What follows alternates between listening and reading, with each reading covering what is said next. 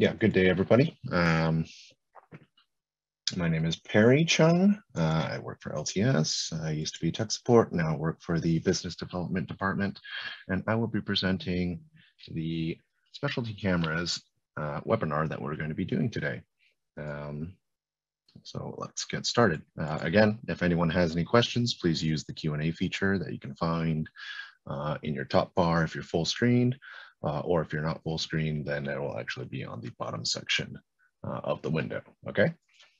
We will be answering the questions after I finish the webinar. We will not be doing it during the webinar, so but don't let that stop you from asking the question in the Q&A section. Once you do have a question, type it out, just in case that you might forget later if you try to hold it. Okay, so we will be starting off with the LPR from our 3 cameras that we're going to be covering over today.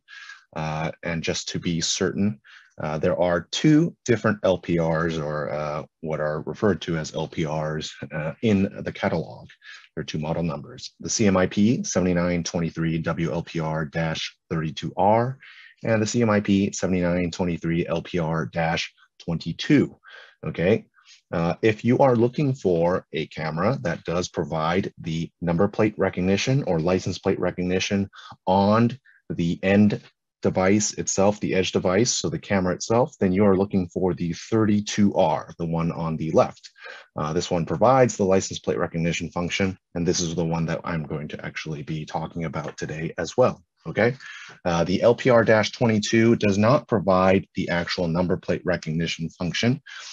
It is a license plate capturing camera, as in it provides you with a set of focal lengths as well as a preset exposure time and white light LEDs for allowing you to expose license plates well. That camera would be used in situations where you may have third-party software that provides the license plate recognition separately from the edge device itself. This is some kind of software that would scan the image or video coming from the camera and then recognize the license plate. We will not be talking about that. We'll be talking about the 32R, which has the license plate recognition function built within it, okay? The camera does not have white light LEDs. This one, the 32R, has IR LEDs, so it will be black and white at night or in low light situations, okay? And it is compatible with all the NVRs in our current catalog. So this is the 87Q, the 87K, the 89, 86 series NVRs.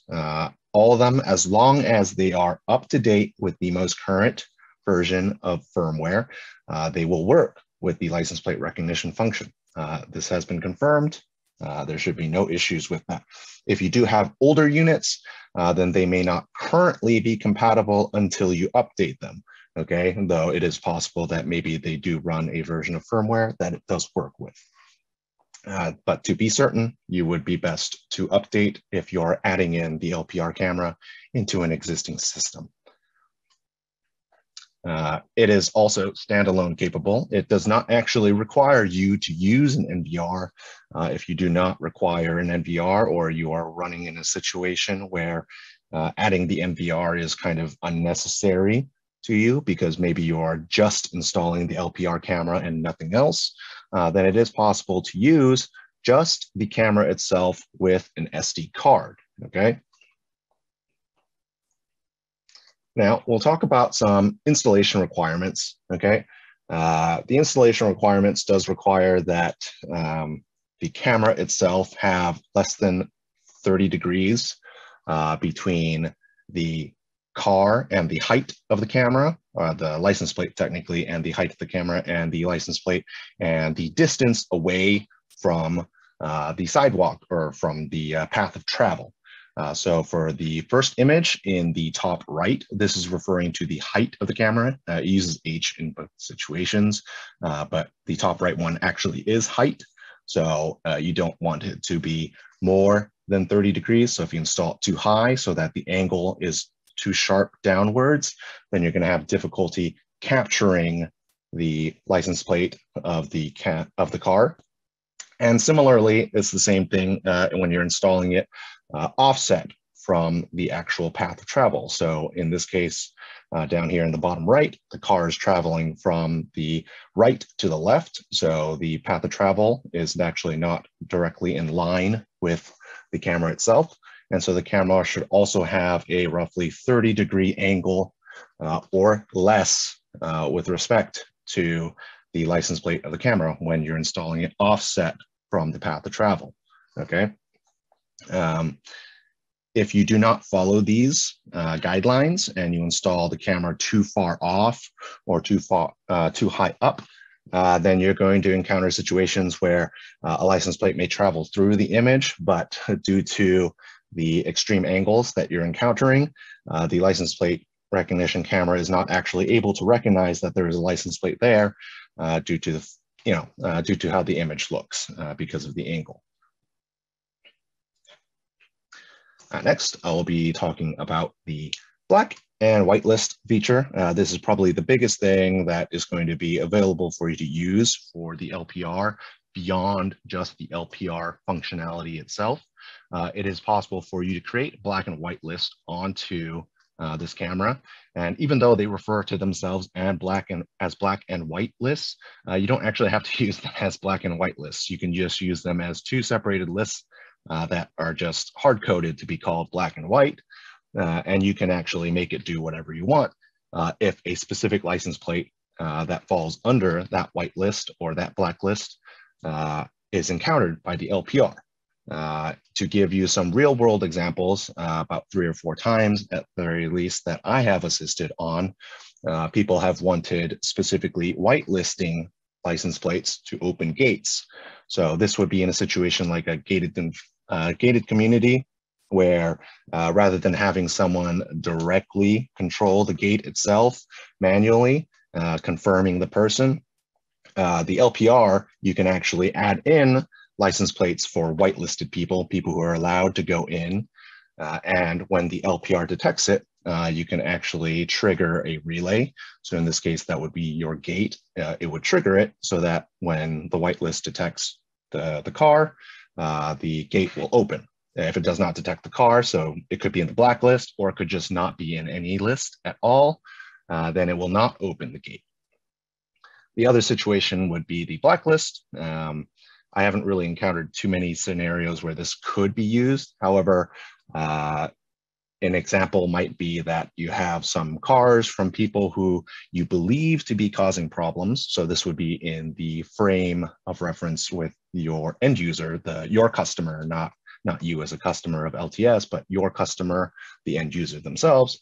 If they believe that there's someone causing issues, and they have a specific car or license plate attached to that person, they can add them into the blacklist, and then they can set the blacklist to notify either through email or through push notifications on the phone, so that they know that when that person appears or that car appears, to keep track or to maybe be more vigilant and watch out for those people who may be causing problems, okay? Next, we'll go into a little bit on the how to extract. I don't actually have access to a device right now, so I am only able to show you how it's done. However, it is fairly simple, I would say. It is found in the same section that you would actually export video out of your recorders when you're doing it locally, except instead of being in the video section here, you can see in the left picture, we are actually under Smart Search and under Vehicle Search. You search it the same way. You provide it with the channel that you want to search your license plates for. You provide it with the time frame that you want to search for as well. And though I did not include this, there is actually a field for you to type in a license plate, and it does not, in fact, need to be a full license plate. It can be a partial license plate. I did not show this here, but I do show it in the remote section, which we will cover in just a minute. And you can actually filter out to the specific license plates that you have. You'll see the license plates. You can see them as thumbnails. That is not the actual video. The thumbnail itself is just so that you can actually see what was captured by the camera or what it believes the license plate that it captured at the very least. And you can see over here that when you click on the thumbnail, it gives you the thumbnail on the left, and then on the right, it actually gives you the full picture or the full video for you to play.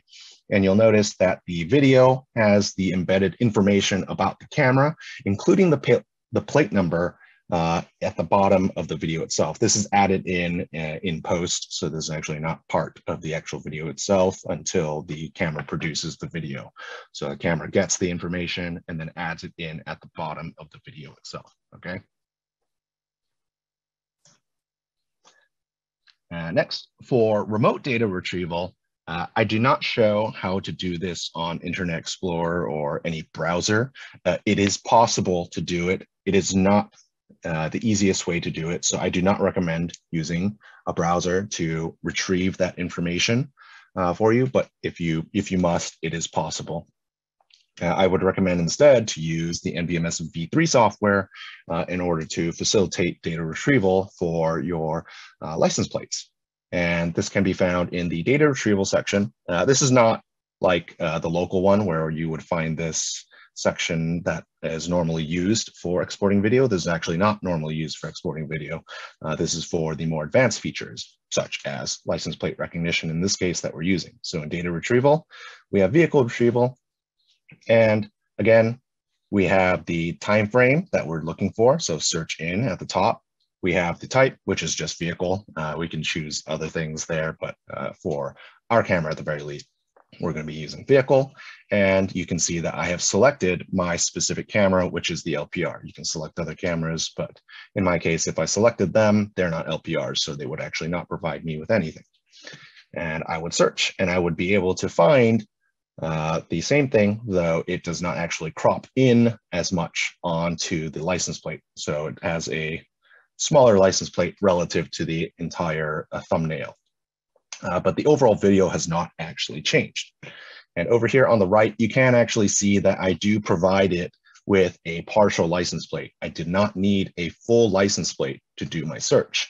And it was still able to find this specific license plate that appeared when someone came into our parking lot, okay?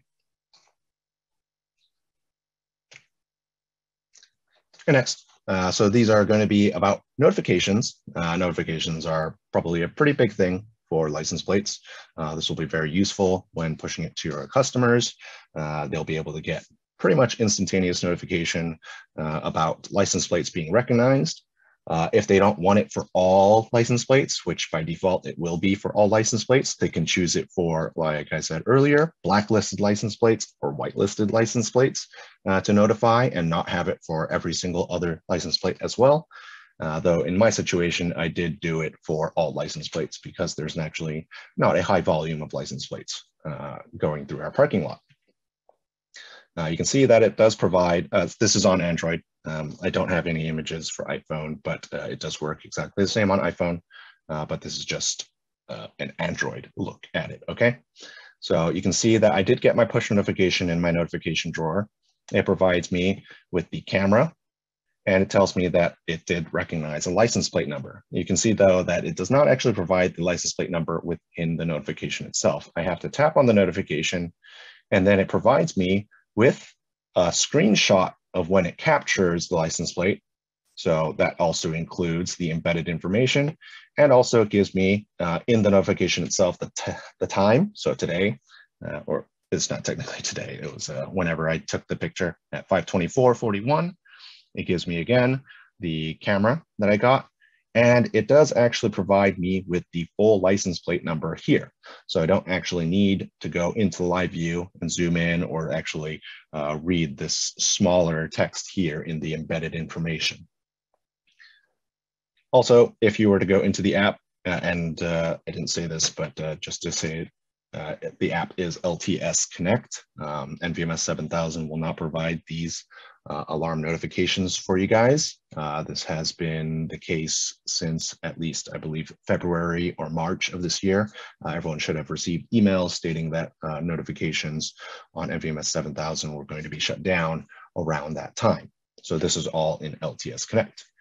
In LTS Connect, if you had ignored or if you had swiped out your notification without actually tapping into it, you can go into your notification list and you can actually find all the notifications previously as well, unless you clear these out, okay?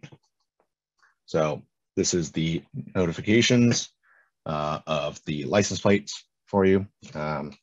For the most part, as an installer, probably not as big of a deal, but for the customer itself, they're probably going to care a lot about this.